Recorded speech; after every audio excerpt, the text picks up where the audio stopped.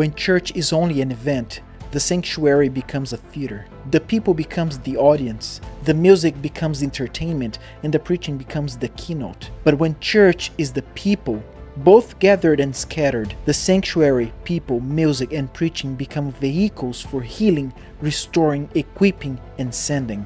The purpose of a car isn't to fill it with gas, it's to go somewhere. Gas simply helps it get there. The purpose of church is not to merely fill us with information, it's to equip us to go somewhere, to live on a mission, wherever we are. The gathering is important, profoundly so, but it's not the whole picture. It's preparation to live on mission, to bring heaven to earth, to push back darkness wherever we encounter it. Church isn't a building, worship isn't just music, prayer isn't for the experts, ministry isn't just for pastors, mission isn't something we add to our life. It is our life. Church isn't an event we go to. It's a family we belong to. We won't change our world by only going to church. We will change it by being the church.